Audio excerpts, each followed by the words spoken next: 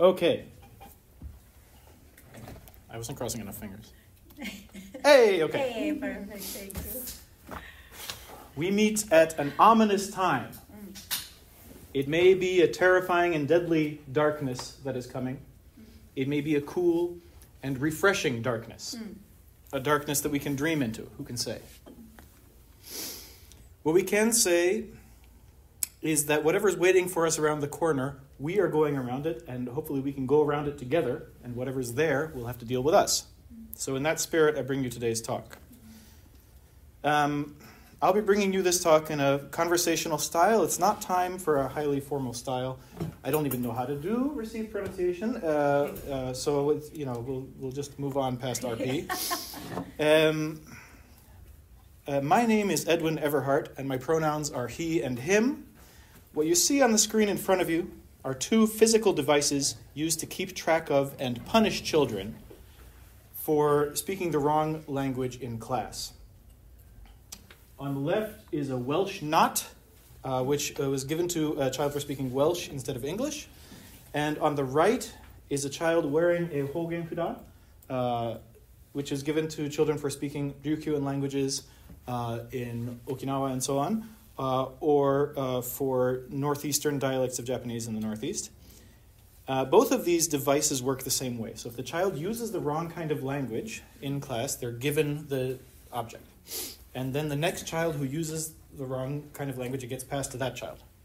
And whichever child at the end of the day still has it receives a punishment. And it might be that they have to do chores or extra homework, or they might get beaten. It varies. So today we're going to be talking about language standardization and its opposite.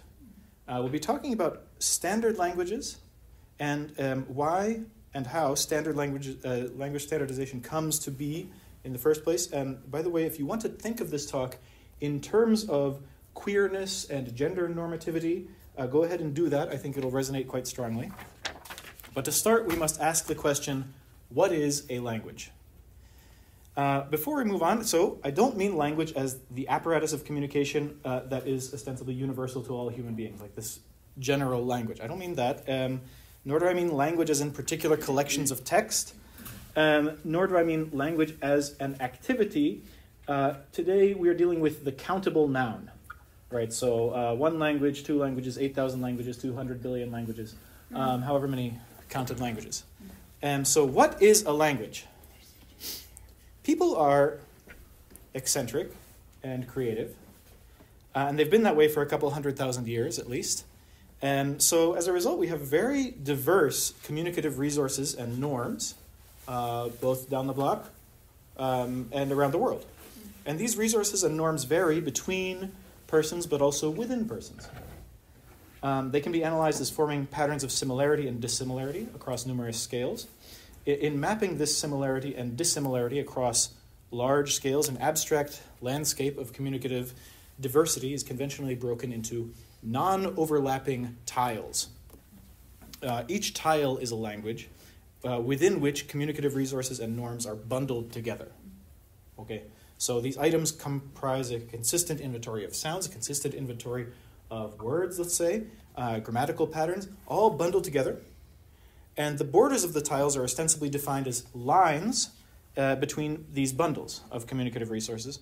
And the lines are the places where the difference is so stark as to prevent users of one bundle from being able to communicate with users of the other bundle. Resources and norms from the near side will fail to effectively create meaning on the far side.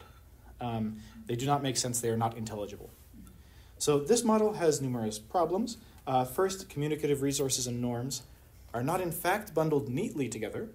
They're highly variable over time and between actual people. Second, actual people invariably have access to multiple pools of communicative resources and norms. So the barriers between the conventional distinct tiles are never more than an academic fiction. So we cannot say that this way of talking and that way of talking are themselves not intelligible to each other or intelligible to each other. Intelligibility needs to involve people. So we'll come back later to talk about what intelligibility is, but let's abandon that conventional paradigm and define a language in a different way. What counts as a language or not is a question of power. So the prolific scholar Max Weinreich is today most famous for words that are not his own. During a 1944 lecture series, also 44 into 40, or is it 43 into 44? I think so. Lecture series in New York about Yiddish and Yiddishkeit. A member of the audience rejected established definitions and insisted to Weinreich, so doctor, I'll tell you what a language is. And in Yiddish he says, "A Sprach is a dialect mit an Armee und Flot." And you have to forgive my terrible Yiddish. Or as I might usually say it, a language is a dialect with an army and a navy. So this is to say that the difference between what's a dialect and what's a language, the placement of hard boundaries between those categories, is really not subject to objectively identifiable differences in intelligibility.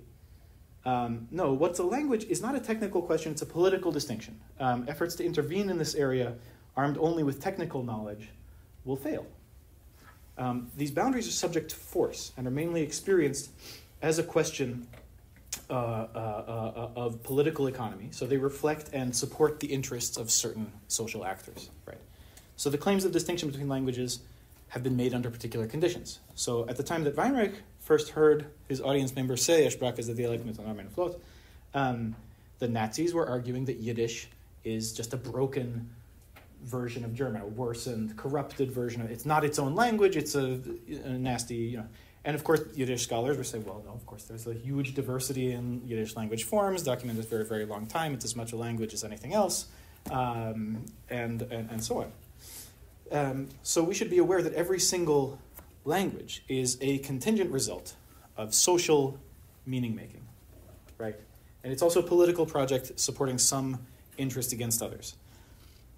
There has never been a language except as a political project, maybe on a small scale political but it's a political project.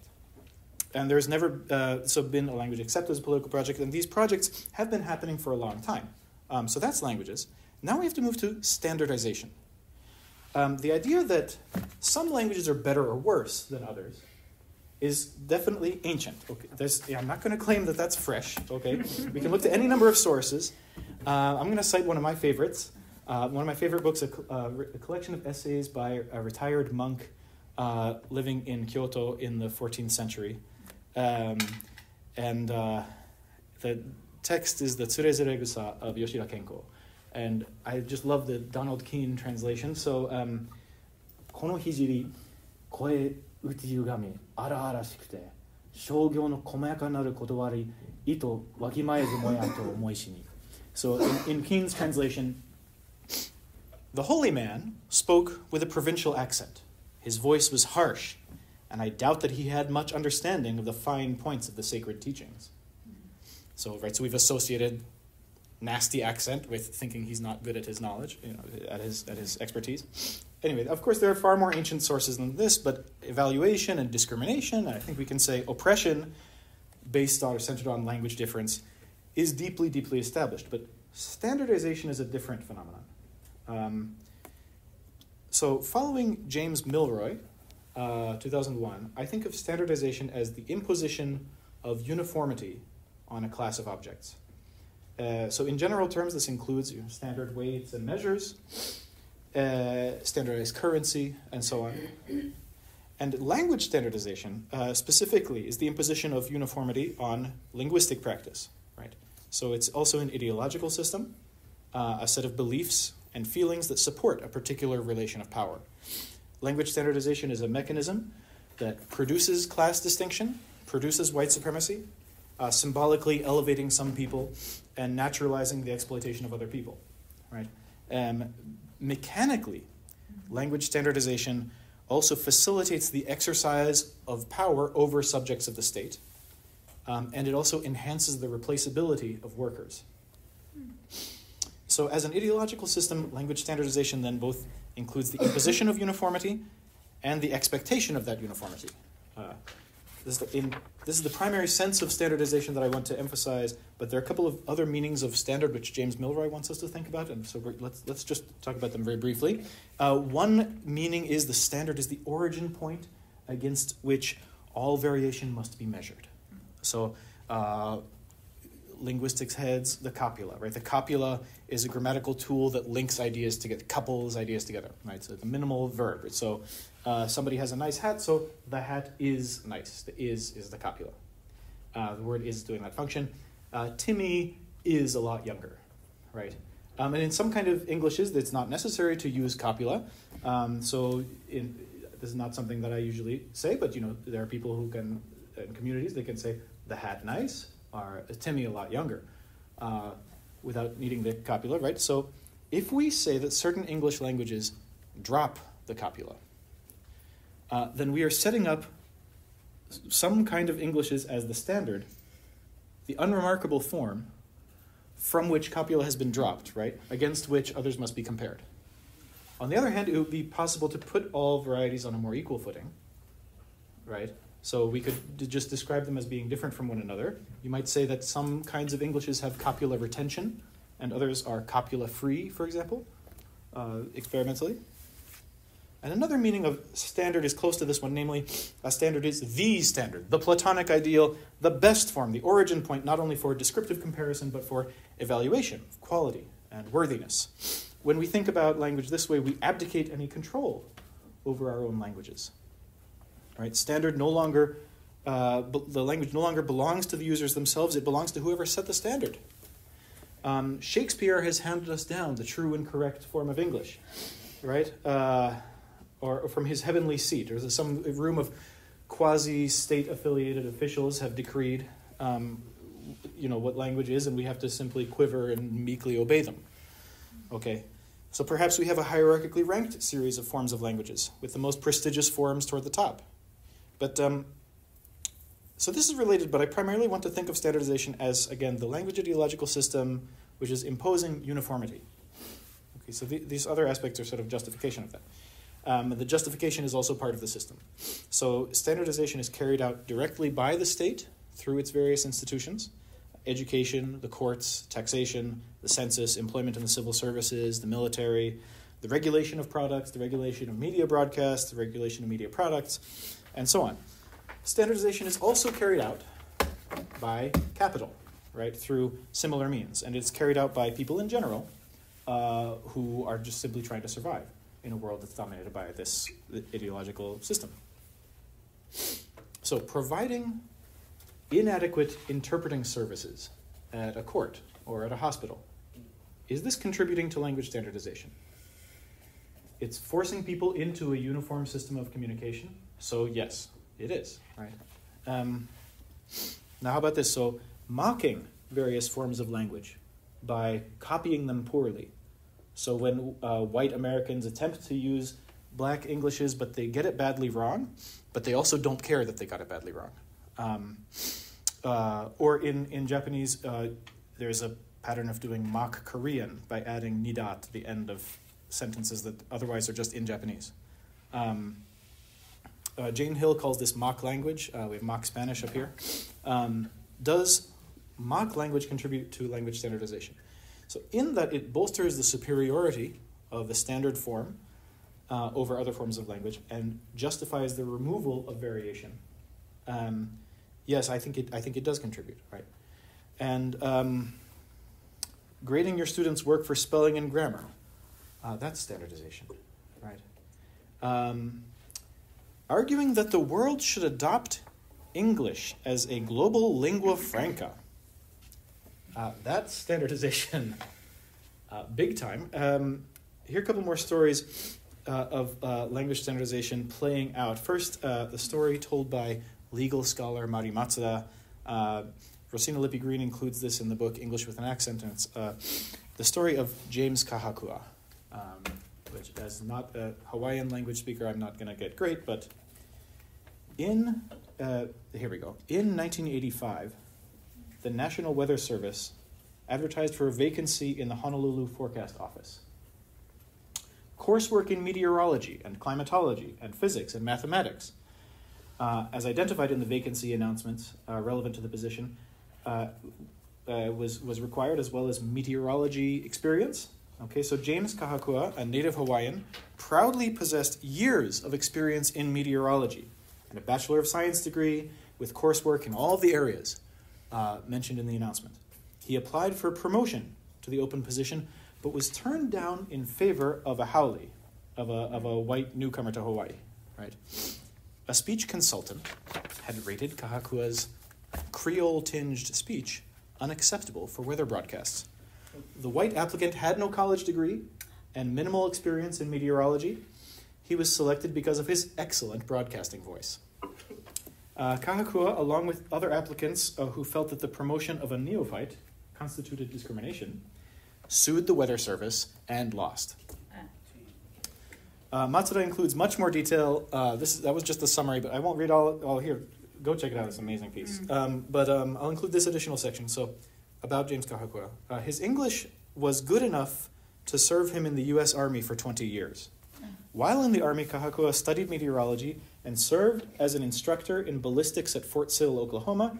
He spent several years as chief meteorological supervisor at Schofield Barracks in Hawaii, performing a wide range of weather observations, data collections, and predictions for the Army, Air Force, and Marine Corps. He also received a Bachelor of Science degree from the University of Hawaii during this time. He was already in the employ of the Weather Service, and in that capacity, he had recorded weather broadcasts. He was particularly careful in pronouncing complex Hawaiian place names, and he valued his own broadcasting skills. He was also proud of his experiences and accomplishments as a meteorologist, and he was shocked when an inexperienced applicant who had taken only one college-level correspondence course in meteorology was selected for promotion in his stead. At no station other than Hawaii had the Weather Service used assessments of voice quality on tapes to determine promotions. James Kahakua, who never had trouble making himself understood to any speaker of English, knew he was passed over because he didn't sound white. He knew that was against the law, and he decided to sue. Okay, so here's another story of standardization. I'm borrowing this from a paper that I co-authored with a former student of mine, Julia Nagai. What we studied was oral English proficiency testing systems for international teaching assistants. So the international student comes before they can teach a class. In these cases, they were required to take an exam to see if they speak well enough to teach our precious white undergrads, I guess. And these are at a couple of universities in Southern California. So in the 1980s, the U.S. fell into a moral panic surrounding language, following the 1965 repeal of national origin quotas that had favored European migrants. Nativist commentators discussed immigrants in banal white supremacist terms as unwelcome. Familiar to the current moment, of course, same thing, right? But in this same period, though, the movement to establish English as an official language in the United States reached its height with congressional hearings in 1984 and 1988. In response to student complaints, universities moved to establish new English proficiency testing regimes for international instructors, and 30 years later, oral English proficiency tests are well-established organs of U.S. university bureaucracy. There's an optional one at UMass. It's interesting that it's not required. In the paper, we discussed this at some length, so before going on, these are not primarily tests of proficient communication. They test standardness, nativeness, speaking style, certain, I would say, non-linguistic communicative norms, such as eye contact, whether the TA uses the whiteboard or not, things like this. So, tests took place in small rooms with 3 to 4 staff members. Except for a few career administrators, staff were mostly part-time student workers who asked questions during the presentations and graded their performance. Depending on the university, taking or retaking the test could cost test takers an additional fee from $50 to $200. Failing the test led to international students losing funding, which was tied to work as a TA. Oral proficiency tests, of course, took away time that they could have spent on coursework, and in addition to the ESL classes they were forced to sign up for, took away from time they wanted to do with research, other activities, and the effect was especially acute for students who were only at the university for a short-term program, a 2-year program, for example. The tests also led test takers to see their own English as inadequate. So one test taker we interviewed said that she always thought her English was understandable until she took the test and received a provisional pass. So it passed, but you have to take classes on things. She said that in the past, perhaps her interlocutors couldn't make out every single word, but they were always able to communicate. The test, however, took a very detailed look at every word I pronounced, she says. And until taking the test, she assumed that if conversation was flowing and people were communicating with her, that she must be intelligible. But now she says that she's unsure and often asks if her interlocutors can understand her. In addition to all of that, the test contributes to undergraduate students' belief that their international TAs and foreigners in general are not good at communicating in English unless they emulate the speech and demeanor of certain upper-class white Americans. Rather than learning about cross-cultural communication or the rich variation in language or additional skills, right, that they could have gained, undergraduates learned that they should expect foreigners to assimilate. So this is what language standardization looks like now. Right? This is relatively new. It's also new in world history. James Milroy points us to Jeremy Smith, who describes the variation in spellings in Middle English.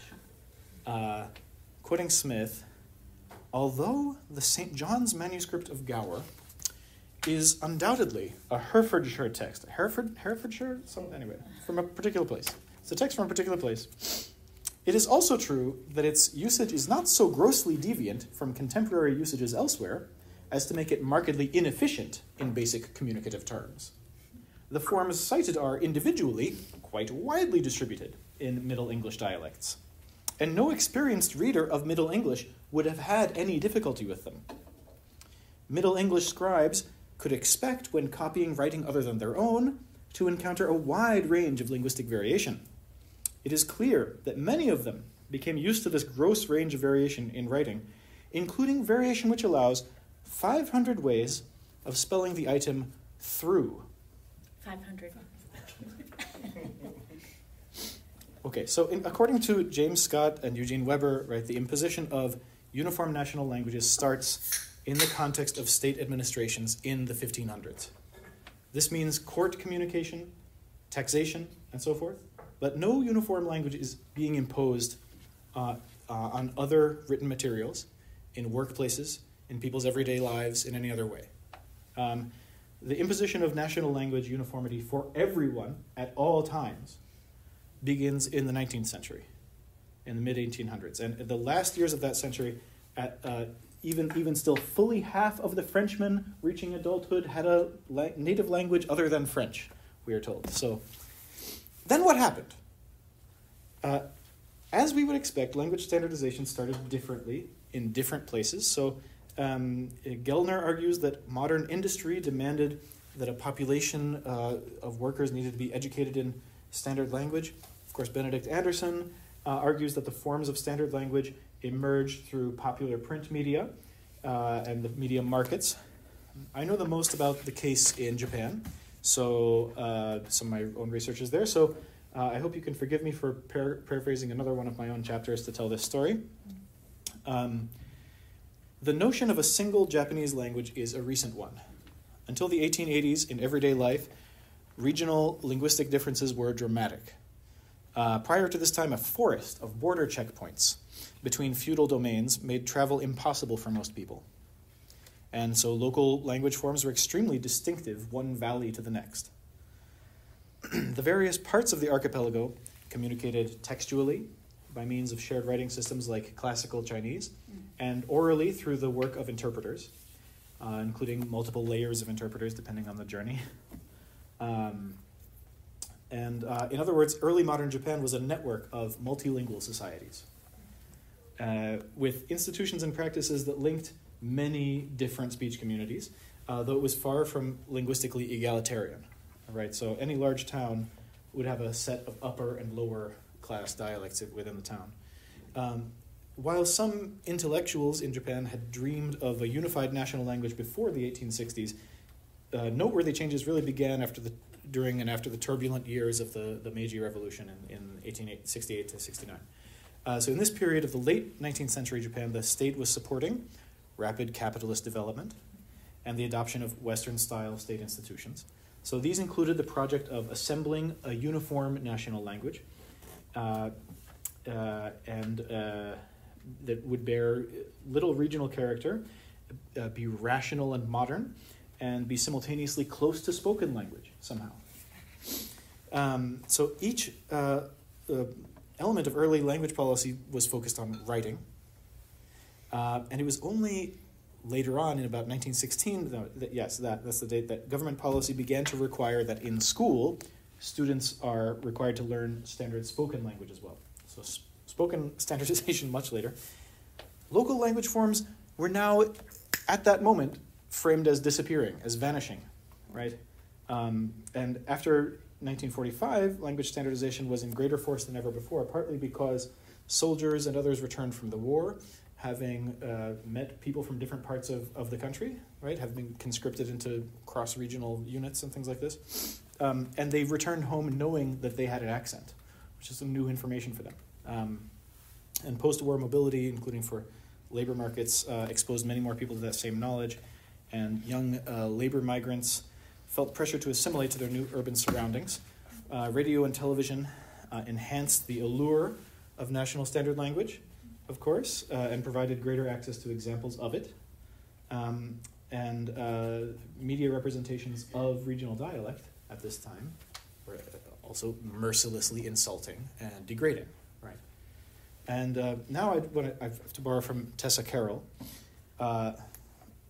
Dialects were characterized as slovenly, bad, incorrect, and inferior. In extreme cases, sensitivity on the part of non-standard dialect speakers was manifested in severe linguistic insecurity, for which Shibata Takeshi coined the term Hogen Rettokan. Hogen Komplex. I put it too much in Japanese. Hogen Komplex. Dialect inferiority complex.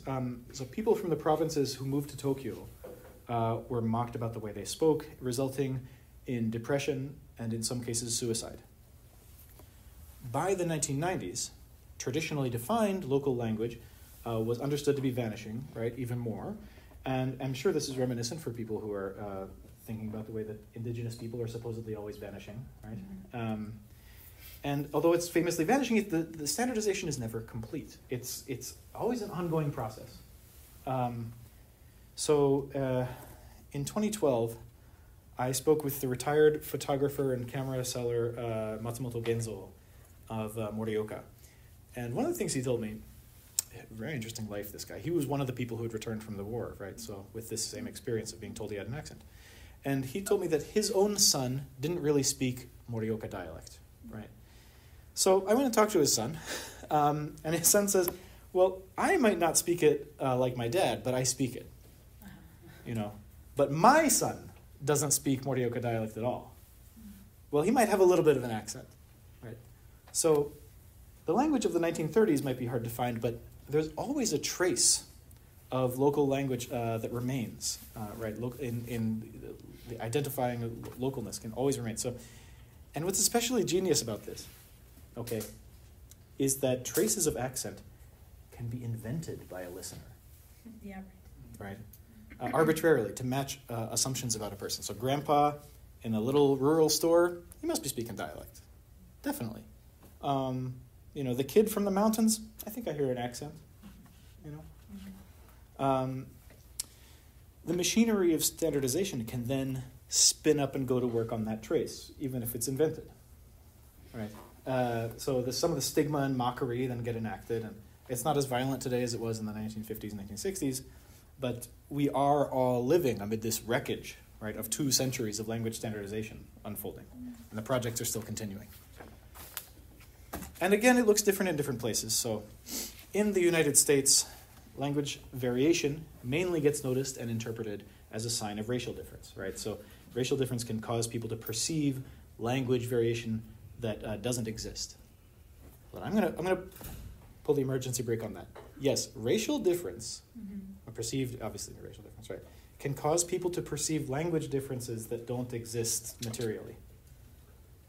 Okay, so Donald Rubin, 1992, Research in Higher Education, Volume 33, Number 4. Play an audio tape of a lecture for 2 rooms of American undergraduate students and show a photo of the speaker. Okay. In the first room, show a picture of a white woman. In the second room, show a picture of a Chinese woman. Okay, the audio is the actual same tape, the same object, the same recording, right? A statistically significant difference emerges between the two rooms. Students who are shown the picture of the Chinese woman believe they're hearing an accent, okay, and perform more poorly when tested on the content of the lecture. This has been duplicated by other scholars, right? So racial difference can cause people to make up linguistic differences. So letting go on the emergency brake. Back to language standardization in the United States. In general, it's heavily about reproducing white supremacy, right? So policing all kinds of language that aren't white enough, or helping to shuffle and sort and rank different kinds of whiteness in terms of their prestige. So scholars like John Baugh and colleagues have shown that black-sounding voices and white-sounding voices get different rates of response when they call to inquire about job openings or apartment vacancies, and so on. And most of the slang terms that authoritarian high school teachers like to ban in their classrooms are just features of black Englishes, right? And so on and so forth. And I have another story about American language standardization for you. For this one, we're going to go to the very fulcrum of the center of modern world history, Western Pennsylvania. So in Pittsburgh, we have a vast number of wonderful languages, including our local kinds of Appalachian Englishes with a couple of distinct local features. And revealing all of them to you is forbidden. Okay, you foreigners. Okay. But I'll tell you the most famous one. Okay. So all you foreigners like to say an au diphthong. You can't get enough of this. Couch, trout, brown, mouse. Foreigners love that. In Pittsburgh, we can also use this debauched style, but we also have a very elegant monophthong that we use instead. So we can say, in Pittsburgh, we can say the couch, the trot, the brown color, the mouse, right? The mouse is under the couch, and so on and so forth. Okay, so despite our glittering diversity and our proud, glowing heritage, we're also subject to the hegemony of language standardization. As with northeastern Japan, the violence toward regional dialect variation has fallen off in the last few decades, but it did not end. In 2019, I was in Pittsburgh, and a couple friends told me about a class that was going to be offered at the Community College of Allegheny County, a wonderful institution. The class, How to Lose Your Pittsburgh Accent. Just 2 sessions on consecutive Thursday nights, $50 to enroll, coming up in a couple of weeks. So you have no institutional affiliation. You have no IRB. You have no time to prepare. What do you do? So anyway, I'm sitting in the class, and the instructor's telling us about how she used to offer this course a lot more back in the 90s. And lots of people used to enroll. It used to be packed, right? Lots of young women, white-collar professional types. Here in the room in 2019, there were only about 10 of us. At one point, we go around the room to talk about why we came here, right? And here are some of the things people said. I'm teased about my accent at work. I can't lose this accent. I'm starting to think that I'm a classic person who would take your class. I'm a court reporter, not in the courthouse, but in depositions. So I'm at these local conference tables all day. When it gets heated, I'm the only neutral person in the room, so when they'll get upset sometimes, I'm really the only person who has to, not calm them down, but say something nice. And this Pittsburgh voice comes out, and I don't want them to think that I'm comedic relief.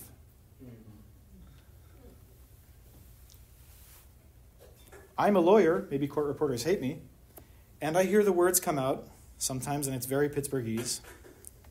I used to be a prosecutor, now I'm working for the city. When it gets heated, your accent comes out more. One time I cross-examined someone who couldn't understand anything I was saying. They're from South Africa. They had a really sophisticated accent. So these are people from Pittsburgh, in Pittsburgh, speaking Pittsburghese. And not in 1960, just 5 years ago this month. I hear the words come out. I don't want them to think I'm comedic relief. I'm teased about my accent. What is happening to these people? They're being shamed. Language standardization wants us to celebrate their shaming, right? Celebrate the attacks on these folks. But really, how is this remotely acceptable? How does language standardization explain itself? I've found 4 big strategies. So, of course, there are going to be more. Go find them, if you please. But consider. 1, standard language is supposed to be aesthetically superior to all other languages. It's more beautiful, it's cleaner, it just sounds better. 2, standard language comes down to us from authority, from the great perfect founder who cannot be questioned. Don't mess with Shakespeare's precious, perfect English. You've got to follow whatever the dictionary says. Right. 3, standard language creates shared political identity among all its users. So if we don't have the exact same language, how can we have a deliberative democracy? And 4, standard language allows for ease of communication. It's going to ensure efficiency and universal intelligibility and low friction. These are all just wrong. Okay, so standard language is more beautiful. Well, now you've made a classic error. You've made a subjective evaluation. So another person can just say the opposite. So unless you're going to get that Army and Navy involved to enforce your particular aesthetics, we're done here. Moving on. Standard language comes from a great authority, like Shakespeare. Factually, in terms of historical development, no, it doesn't, right? But setting that aside, are we just going to surrender our languages to some guy? You know? Are we happy to live in a subservient position like this? Get your tongue off the boot and let's move on. Standard language makes us sure that we have equal access to participate in deliberative democracy. Oh, yes. This one is pretty bad. Okay, but it has several distinct problems that are worth mentioning. So 4 problems, I'm afraid. So problem 1, not everybody wants to be included within a particular state formation, a particular imperial formation. Sometimes we don't want to be intelligible to it. We don't want to be wrapped up in it. We don't want to be unified under a common tongue, somebody else's tongue to lick someone else's boots. Right? So problem 2, okay. It's true that some early advocates of language standardization were dreaming of national liberation in a popular sense and popular democracy and so on and so forth. But language standardization is not the only path to liberation and democracy. And that's also not why standardization started happening. Right? It started to take off because both capital and the state saw standardization as being in their interest. Right? Again, the economic ruling classes and the political ruling classes here are enjoying the idea that workers are more interchangeable and expendable, and the state gets greater power of surveillance and control and command. Fantastic for them, right? So language standardization has started and is also still going on in states that we would never call democratic. So it's not about doing democracy. So, and then problem 3 with this thing, I'm still on this thing. Okay, equal access. Equal access, we all have equal access. This is a joke, right? So this is the same language, so everyone can access it equally, huh? So are you sure that people with paid private tutors aren't going to have a little more access? Just like the way that everyone in 15th century Scotland, for example, had equal access to Latin, or in 15th century Shanghai had equal access to, the knowledge you need for the imperial civil service exam, right? So equal access is not happening. Problem 4, the idea that we need to use the exact same language in order to have a functional deliberative process reveals an enormous sort of fear of multiplicity. It's a sort of, I would argue, covert racist, covert xenophobic argument. Fortunately, it's also deeply wrong. We can communicate effectively despite having different and multiple linguistic resources at hand, and that's actually the only way that communication happens. So how communication actually works, how intelligibility works, coming up in a moment, it's connected to the final thing, argument in favor of standardization, which is that it's meant to bring about frictionless, smooth, efficient communication, right? So one of the great European sickos of the last few decades is Philippe van Parijs, I think. Am I getting this? Anyway, it doesn't matter. Parijs, okay, Belgian guy, who has argued that the world should swiftly adopt English as the global lingua franca. Right? This is the big guy who's arguing this in 2011. He wants to do this because he thinks that we have to adapt to this high mobility, intense communication world. And even the critics of Van Parijs or of Philippe, let's say. I don't mean to be disrespectful to his name. I'm not trying to do that. I don't like the guy, but I'm not trying to do that crass. You know what I mean? Like, Right. I can respect his name. You know what I'm saying? Maybe we'll get along in a future life. Anyway, even his critics in political philosophy have basically agreed with his framing. Okay, linguistic diversity is. This is the Shooter and Robichaud. Linguistic diversity is, we must face it, a formidable obstacle to mutual understanding. More diversity means less speech partners and more difficulty to access information. Okay, so how tragic, then, that any information should be off limits to capital and empire. What if we challenge the assumptions of this framework instead? I want to suggest that, instead of accepting the idea that we're going to adapt to a high mobility, intense communication world, we could think of other ways to organize the world. Not high mobility, but free mobility. Right? Not intense communication, but perhaps deep communication. To make that world, what kind of linguistic practices do we need? Or language politics? Or language research priorities, perhaps? Right? So it's time to move toward the opposite of language standardization. So language standardization promises to do away with all the friction. Right? So we need to standardize in order to be intelligible. How can we possibly understand each other if we don't use the same language? Some fields use the term intelligibility as a measure of how much content is successfully conveyed in a particular utterance.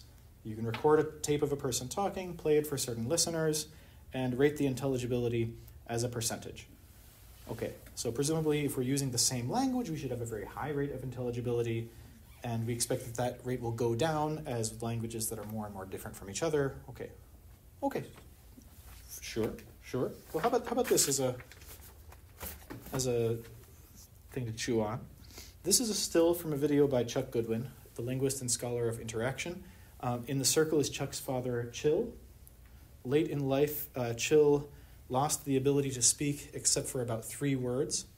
He could understand what others said, but in a very important way, he no longer shared the same language as his interlocutors. And yet Chill managed to communicate very effectively. As Chuck wrote in his famous 2004 article on this, a man with a 3-word vocabulary is able to invoke and elicit a complex story about events that happened almost a half-century earlier. So something else is happening here. So like I said back at the beginning, intelligibility needs to involve people. Right? We need a concept of intelligibility. And if you want to call it something else, because intelligibility already has it, okay, we can. But I'm going to say that for now. No,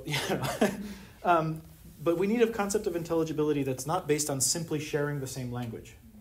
Call it something else if you want, but I want to refer to the social, interactional, intersubjective state in which people are effectively communicating.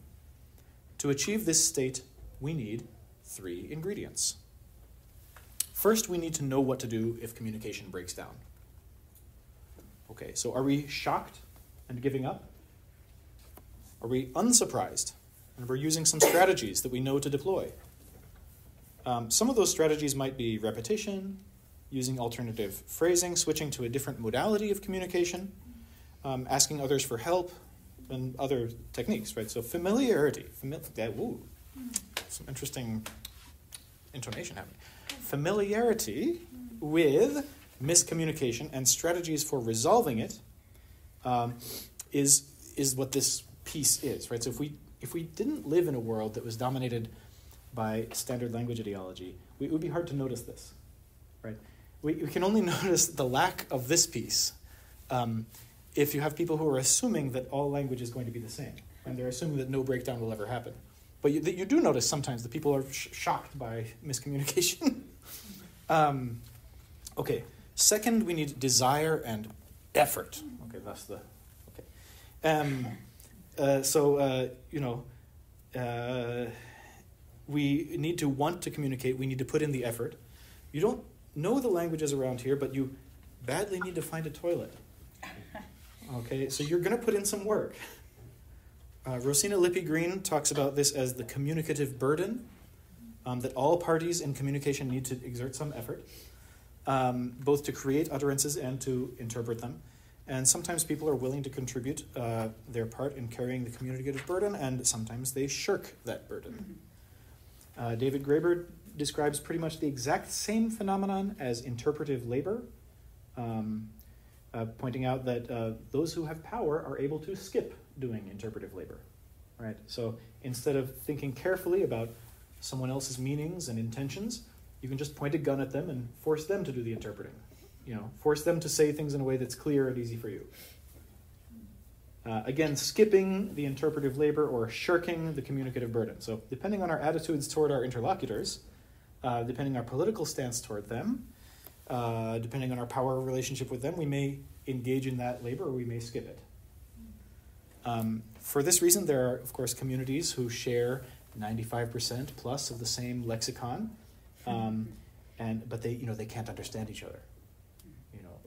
Of course, a couple indigenous populations in Northern California famously this way, and think of other very closely related national languages.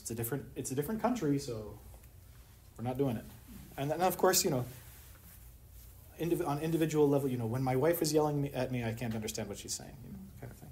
So lack of desire, lack of effort, lack of doing interpretive labor, intelligibility is going to break down as the intersubjective state. So third, we need shared semiotic resources. So common resources for meaning making. Shared resources of language is part of this. So we having some of the same sounds and words and grammatical structures is very helpful and it's central perhaps. But semiotic resources also includes cultural norms and references. We both think a handshake means the same thing and should happen at the same time. We both agree about what side of the road to drive on. And it includes anything else that exists in the shared semiotic field. So if we are in the same room together, we can refer to our physical surroundings. And we all know what's being referenced over that way. So all of this is our pool of shared communicative resources. If we have no semiotic resources in common, of course, intelligibility is going to break down. So language standardization ideology would have us think that shared linguistic resources is the most or the only important ingredient here, or the only ingredient that we can do anything about, right? But we can do things about our skills around miscommunication, and we can do things about the balance of power and the attitudes people have toward each other. We can intervene there. All three ingredients are important. If we have a desire to communicate and lots of shared semiotic resources, we can make things work even if we don't really know what to do when a problem arises. Hopefully we'll make things work. If we know how to resolve miscommunication and we have a lot of shared semiotic resources, you can make things work even if you hate this person. If we have a great desire to communicate and we are prepared to improvise some solutions, we know what to do with breakdowns, we can do a lot with very little in way of shared semiotic resources. And one of the things you'll do is start creating some. We typically need all three ingredients in some kind of balance, though. And so intelligibility can't be achieved by simply imposing uniformity on linguistic practice, right? We achieve it by learning more kinds of language, by paying attention to each other, by doing interpretive labor, right?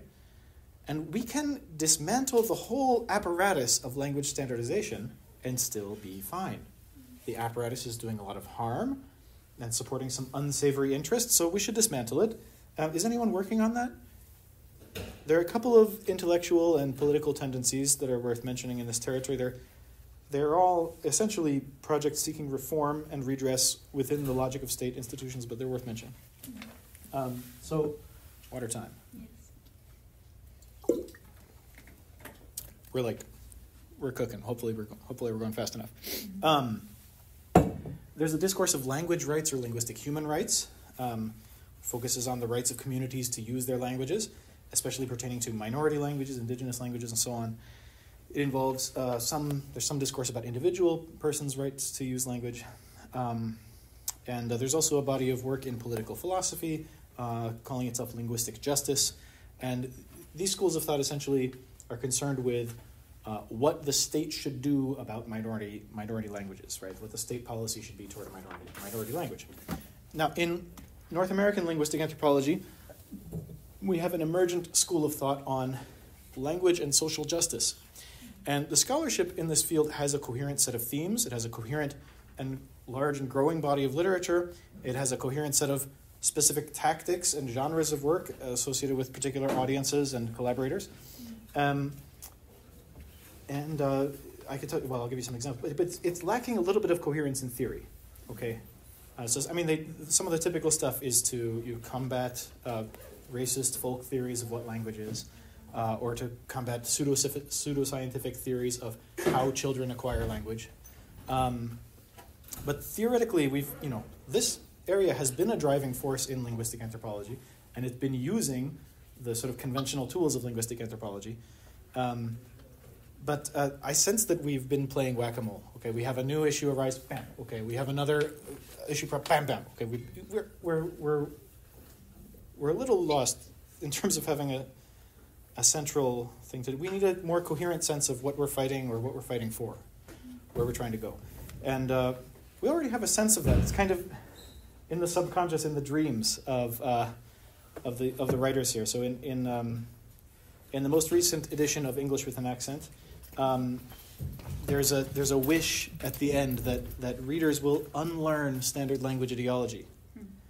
We keep saying it indirectly or backward, right? I think we have a lot to gain by adopting a new direct framing and taking a head-on orientation to what we're doing. We need an intellectual and a political program that's the opposite of language standardization. Not centered on capitalist efficiency and state authority, but centered on love and forgiveness. I call it Langywangy. You can call it something else if you want.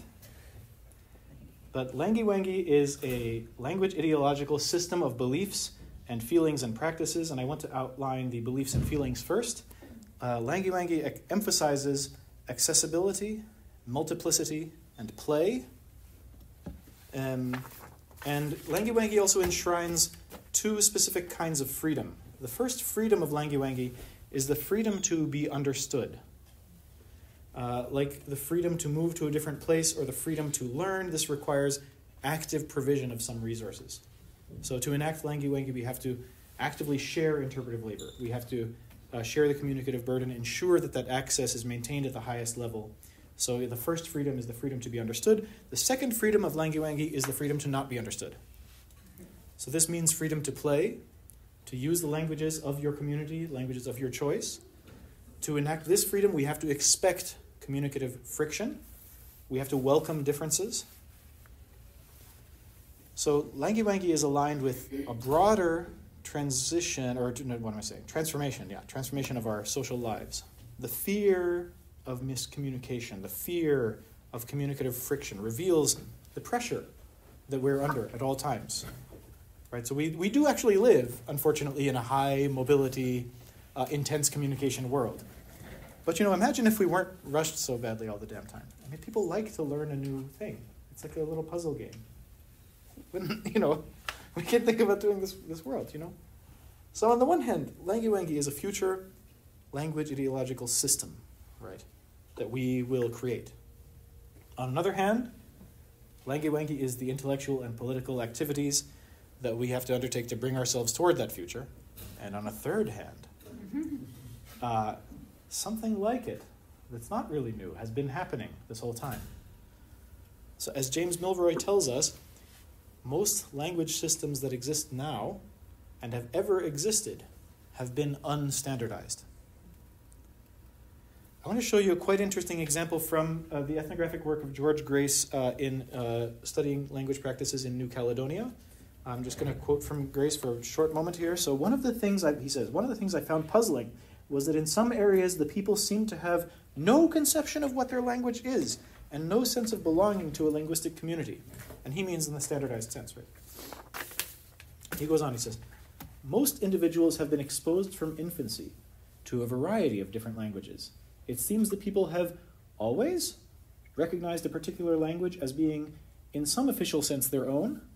However, there are reports of children beginning to learn the foreign tongue of their mothers before their own official one. There have occasionally been instances in which a village has switched its linguistic affiliation from one language to another.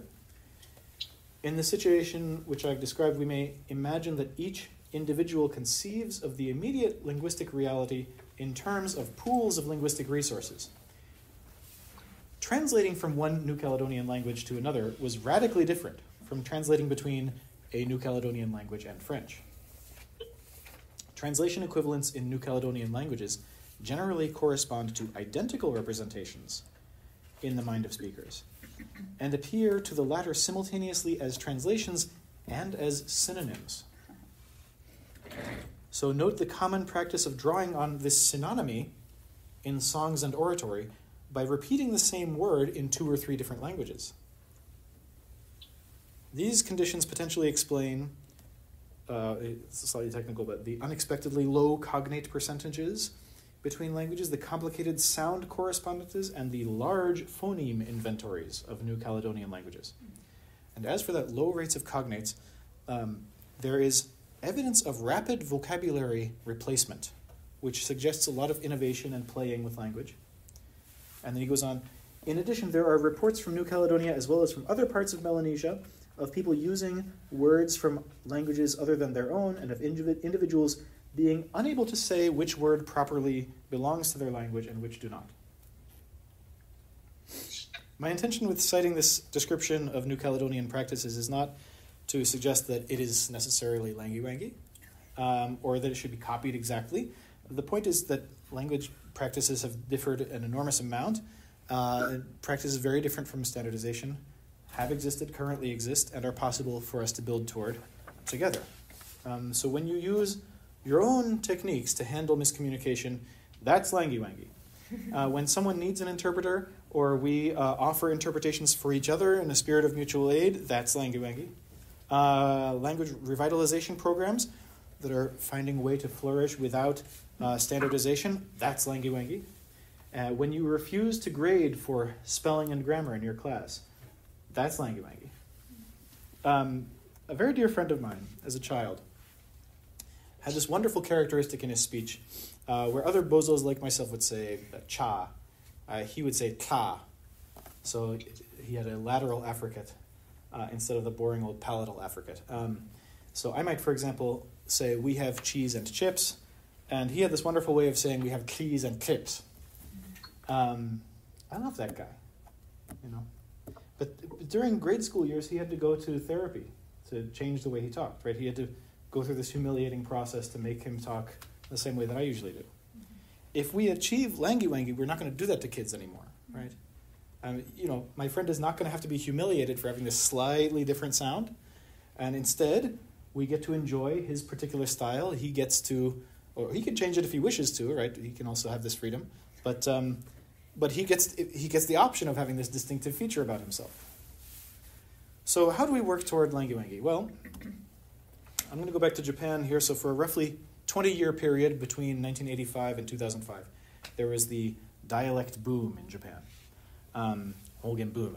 And people were doing poetry in dialect, writing stories, memoirs, novels. Small towns started to promote their dialect as a tourist attraction, so you'd see it on kind of tourist goods, souvenir towels and stickers and postcards and all the rest. In a small city in Iwate Prefecture, Ofunato, a couple of very interesting guys got together and started a dialect theater company. They wrote original plays, and that ran for a number of years with audiences in the thousands.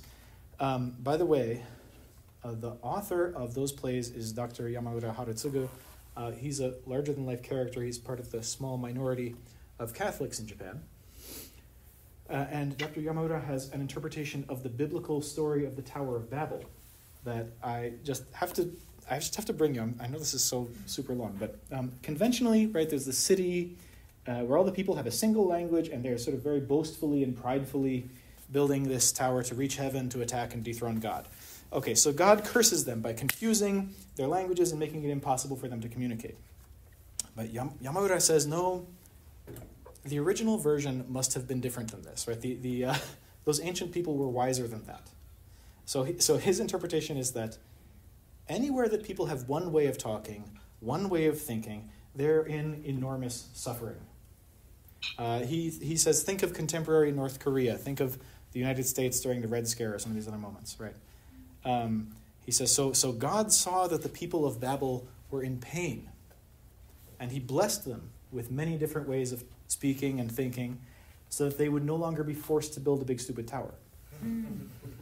Okay, so at the same time that Yamaura and his friends were running this dialect theater on the other coast, on the Japan Sea coast, there's a village in Yamagata Prefecture, Mikawa, And in Mikawa, there's a group of ambitious young folks. They were all sort of staff for the city government, for the town government. And they organized what they called Zenkoku Hogen Taikai, so the national or all country, the national dialect convention or national dialect conference. And that ran for over 15 years, featuring singers and poets and performers and also sociolinguists coming in to give academic talks. All people from all up and down the archipelago. They had Ainu language activists, so indigenous language activists. They had Ryukyuan language activists as well. And they were really just trying to support, part of what they were doing is trying to support the village economy by creating a tourist attraction. But they also hinted at this sort of vision of solidarity across all kinds of language, right? Solidarity in the face of language standardization. So now costume change. Yes. Okay. So the kind of solidarity is exactly what we need now, and I hope we can build that solidarity if we see language standardization as a problem that we all share. So after I took that class at the Community College of Allegheny County, How to Lose Your Pittsburgh Accent, I had to do something, and I heard about the adult education program at the University of Pittsburgh, targeted retirees, so you have to be 50 or better to enroll. Uh-huh. Very lovely. So I came up with this course proposal, Pittsburghese and Accent Appreciation. Nice. So the course runs once a week, 5 meetings. So we did Pittsburghese, language standardization, how we can appreciate language variation. I had a wonderful and strange time with those aunts and uncles in that room. We did a little intro linguistics, intro sociolinguistics, intro history of Pittsburghese. We did a little discussion of some of the other big languages in the area, especially black languages, black Englishes, black Pittsburghese. And we practiced how to understand different accents, a little bit of ear training. That's a lovely time. What else can we do?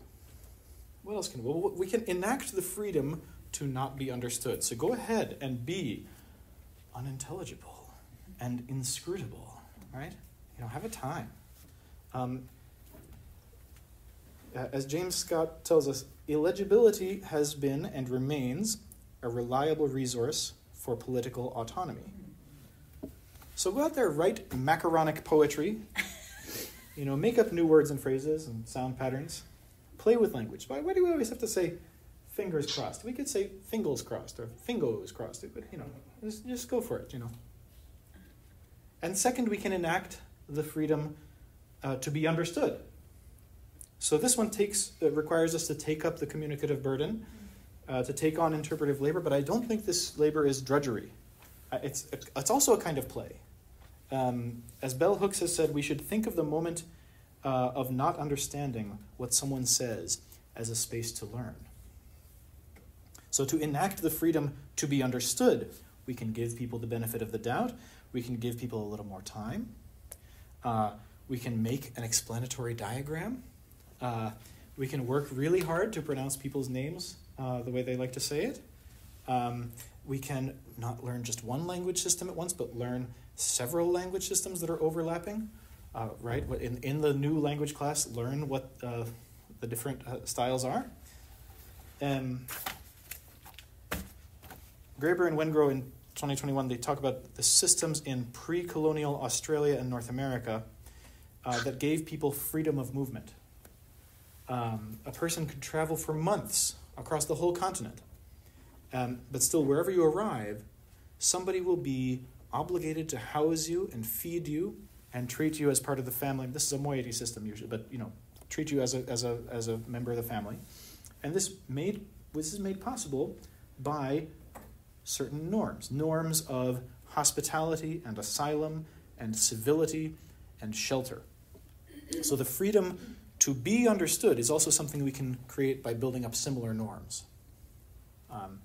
And Langywangy as an intellectual program, as a research paradigm, I don't know where you should go, but I think going back and reading James Milroy on language standardization is a good start, and we can excise the tendency to compare, to default to comparing with standard languages, and we can also never write in a way that treats uniformity as normal, and we can write in a way that expects and maybe uses play and multiplicity. We can think of languages as plural by default. We can think of languages as ideologically constructed registers and entities. And we can find ourselves encountering new research questions. How have people resisted standardization? How have people lived outside of it? What has occurred and what's possible? How can language standardization be brought to an end? And when can we say goodbye to received pronunciation and all the other flavors of standard language? And so, now, I bring you the last item, which is Goodbye, RP. Let our words go free. Coo and howl, lay flat your vowels.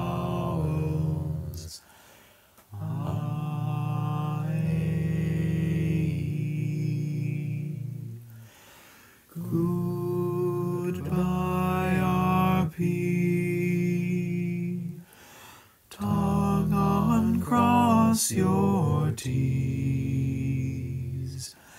Slang and slur, bar and burr. They, thy, thee. Goodbye, RP. Teacher tyranny. Speed this and ours to bend.